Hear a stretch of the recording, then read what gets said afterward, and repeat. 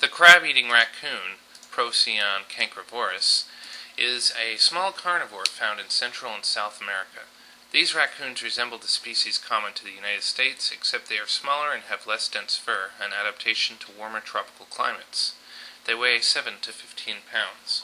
There is considerable variation in this species, and some individuals resemble their northern cousins more than others. The crab-eating raccoon inhabits a variety of habitat types, from dry areas to rainforests. Omnivorous, they consume crustaceans, fish, frogs, fruit, insects, nuts, small reptiles, and turtle eggs. These raccoons are ready to breed at 1 year of age. They give birth to an average of 3 young between July and August, after a 9 to 10 week gestation period.